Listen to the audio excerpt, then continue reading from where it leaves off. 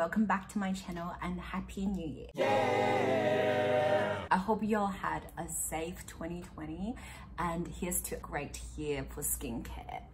Today I am going to talk about a Korean brand, Etude House. If you haven't heard of Etude House, have you been living under a rock? Because it is one of the top 5 Korean brands for skincare and cosmetics. And today's product is from Etude House's Sunjun line. It's called the Sunjun Hydro Barrier Cream. It looks like this.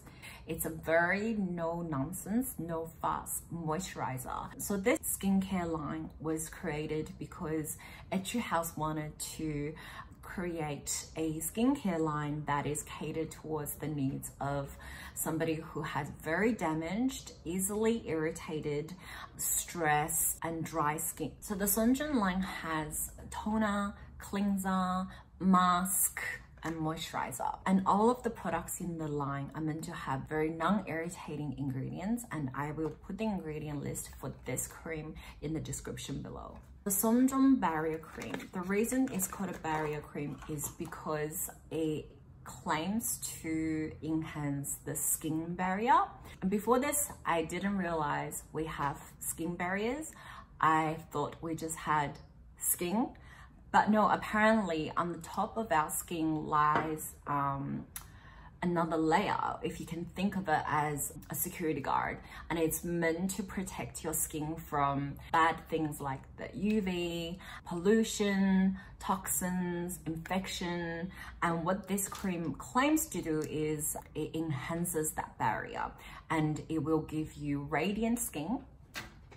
And looking at the ingredient list, it also has PANTHENOL, which is meant to moisturize and soften your skin. It also has green tea extract, which is antioxidant, and it has anti-inflammatory properties. PANTHENOL, as you know, it's meant to calm your skin down, get rid of redness. And it also has a bunch of good stuff, basically meant to strengthen your skin barrier. So how do you use this? You know, you use it like any other moisturizer. So when you buy this, it actually comes with a little scoop, a little spoon that you can use to, you know, scoop out your moisturizer like this. I've actually used most of this moisturizer. As you can tell, I'm at the bottom of this bottle. And this is what you get. It's just a very lightweight white cream. It has no fragrance, which I love. I don't like moisturizer having any fragrance because you don't know what that could do to you.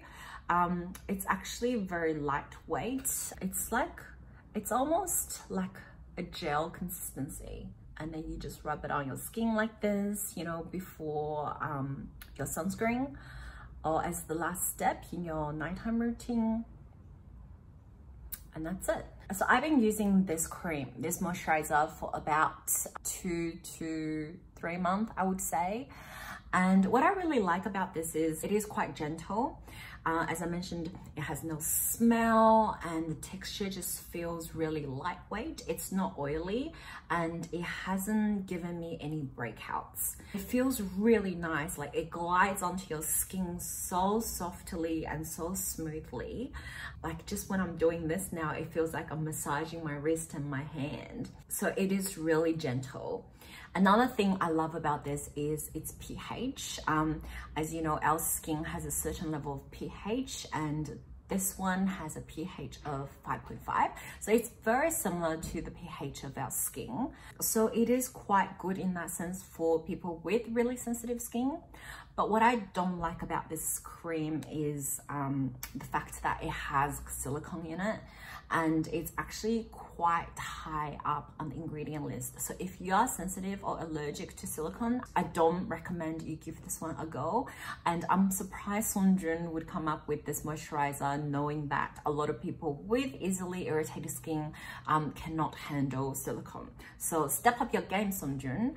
The other thing that I don't like about this moisturizer is, as you know, in Australia, the climate is very dry. So for me to wear this in winter is just not enough. And also at nighttime, I would prefer something a bit more heavy, something that gives me a bit more hydration.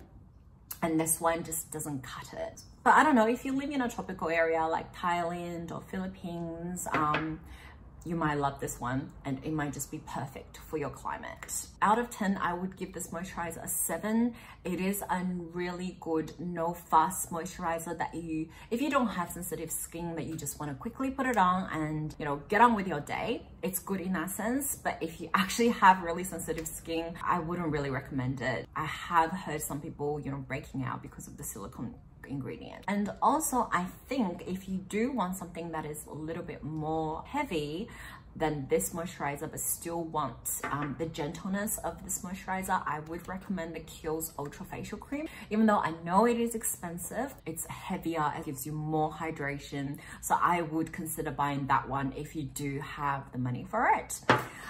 Well, talking about money, if you buy this one from YesStyle, this one is a 75 ml, I believe. Yes, a 75 ml bottle, and it's about $31.51. So it's not super cheap, but I would say it's sort of low to mid-range price.